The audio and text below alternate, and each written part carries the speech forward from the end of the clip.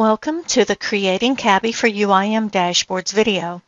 In this video, we'll take a look at how to create a dashboard. The process consists of 3 high-level steps. The first step is to create a new ad hoc view.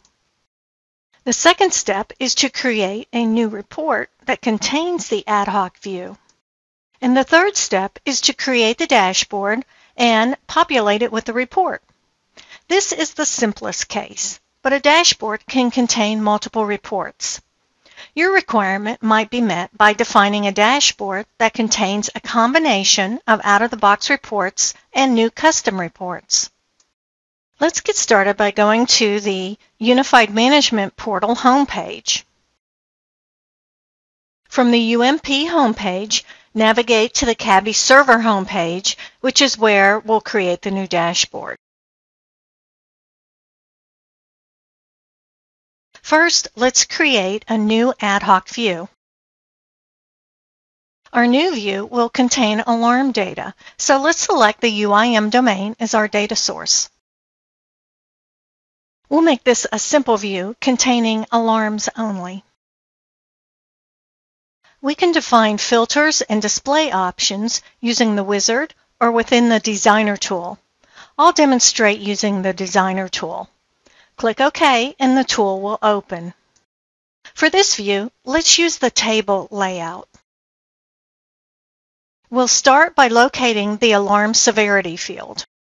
We can add columns to the table by dragging a field from the left pane fields list to the right pane columns field, or right-clicking the field and using the context menu to accomplish the same result. For this case, let's use the context menu. And now let's add additional fields as columns.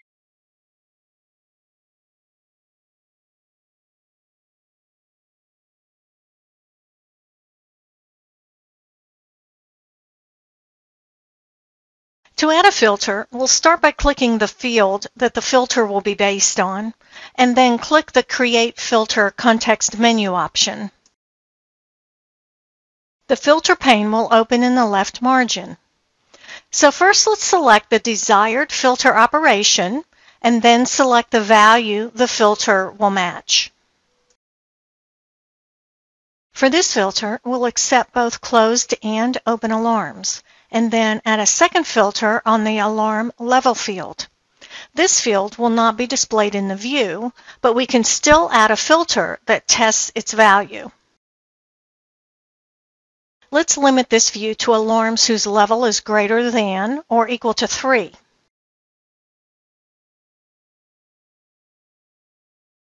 And now click Apply to update the alarm data displayed to match the current filters. So now our new ad hoc view is complete. Let's be sure to save it.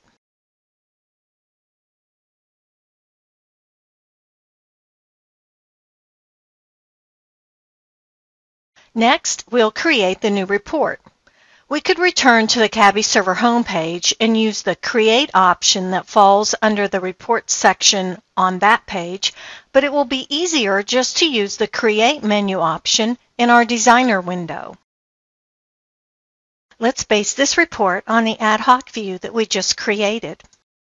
And we'll use a custom report template for our new report.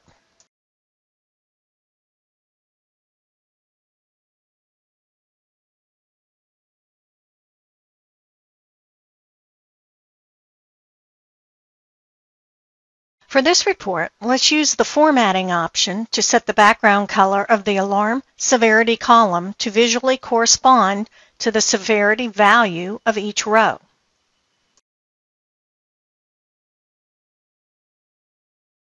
Here, we'll use conditional formatting to accomplish this visual cue. So let's first add a condition for the critical severity value.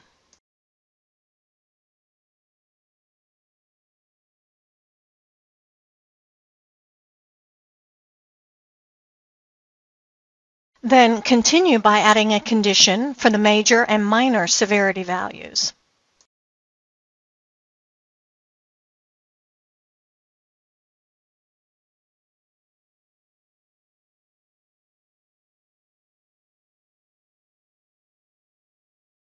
Here, we'll have to type in the minor value since the current table does not contain any minor alarms.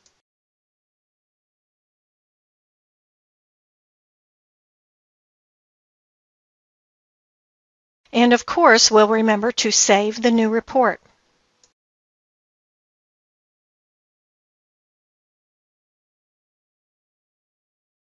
And now we're ready to create the new dashboard. This dashboard will be very simple, consisting of a single dashlet that contains our new report. As the instructions in the designer indicate, we'll add our report by dragging it from the available content panel to the canvas.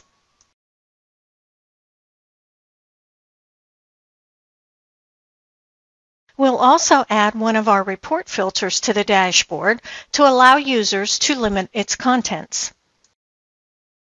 Filters are also added using the drag and drop operation.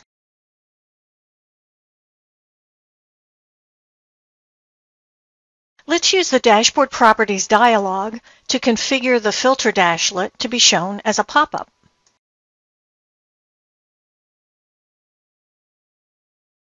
And then let's resize the report dashlet to fill the dashboard by dragging the dashlet top border.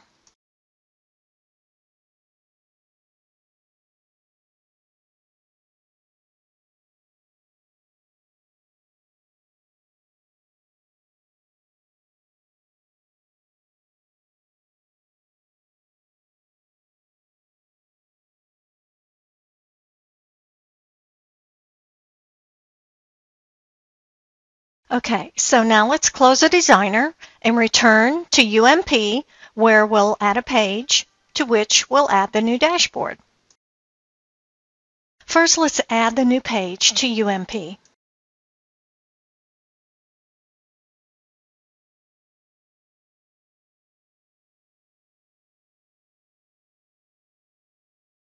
Then we'll add the Cabi portlet to the page.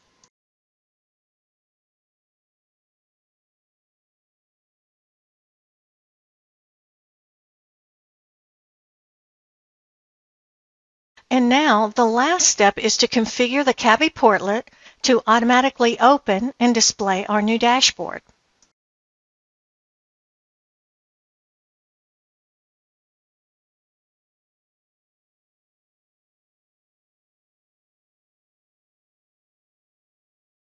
Our new dashboard is now ready for use. For more detailed information about this product, click the information bubble in the top right corner to load the product page. From there, you can visit product documentation, support, communities, or see the learning paths.